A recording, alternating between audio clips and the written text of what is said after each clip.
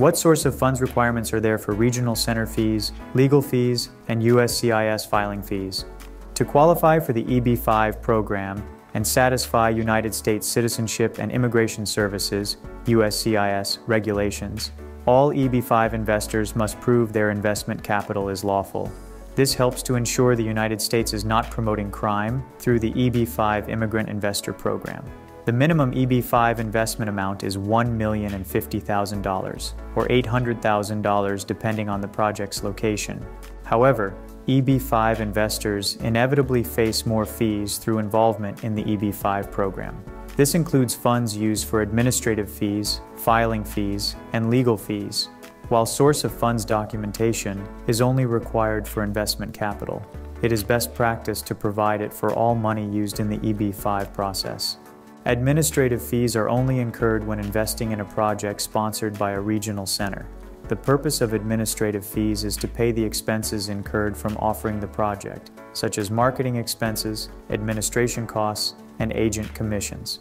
Administrative fees vary widely between regional centers and projects. However, most fall somewhere between $30,000 and $60,000.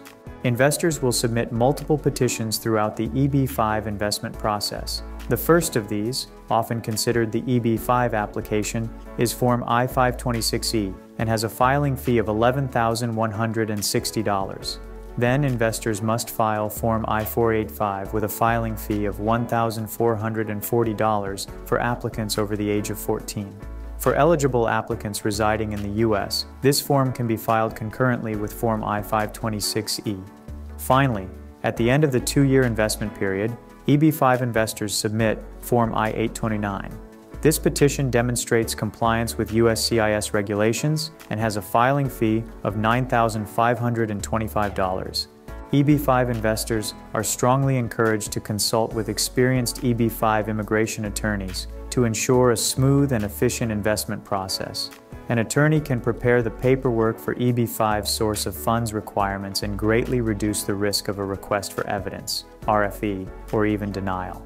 The legal fees of hiring an attorney vary depending on the firm, while typically ranging from $20,000 to $50,000.